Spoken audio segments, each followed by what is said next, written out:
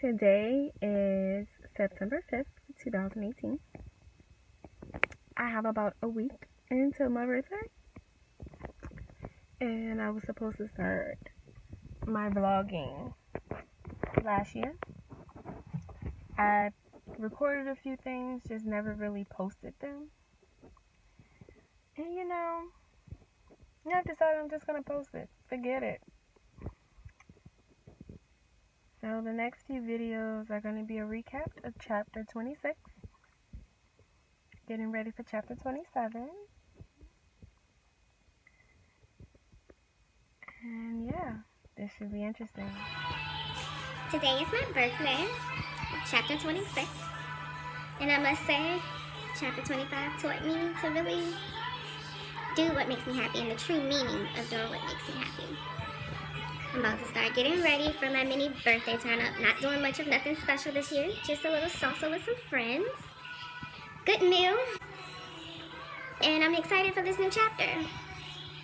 Today marks the first day of me documenting my journey, different approach to an old dream. I officially started school yesterday. Yay me, Jesus. But the fun is about to begin, and I'm ready.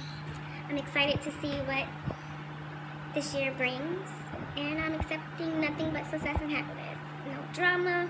Of course, it's going to be everyday drama, but I'm going to move past it a lot faster and easier than I did before. And I'm really focusing on me and providing a better life for my children, and I'm excited.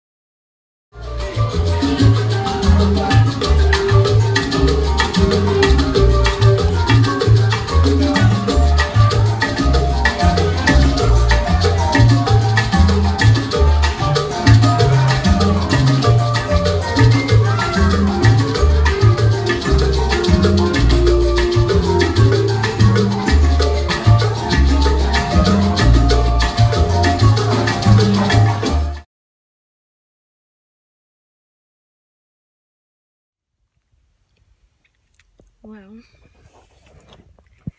life has a crazy way of teaching you shit. And I must say, lesson learned. Chapter 26 has only been in full effect for not even a full 24 hours. Oh, wait, I've been 26 in full 24 hours. I just ain't been asleep yet. Shit. Well, I enjoyed my mini turn up with my sister, my jelly bean, and Rita. Salsa dancing was life. As always, Stephen Green turned up for me. I really enjoyed my birthday dance. But I will say the moral of the story is you defined your happiness. Tonight really showed me that sometimes I put too much of my happiness in other people. it's mostly because I'm a caring person, and before I think about myself, I think about others.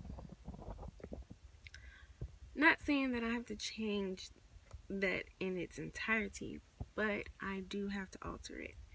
I do need to start putting myself first a lot more often. And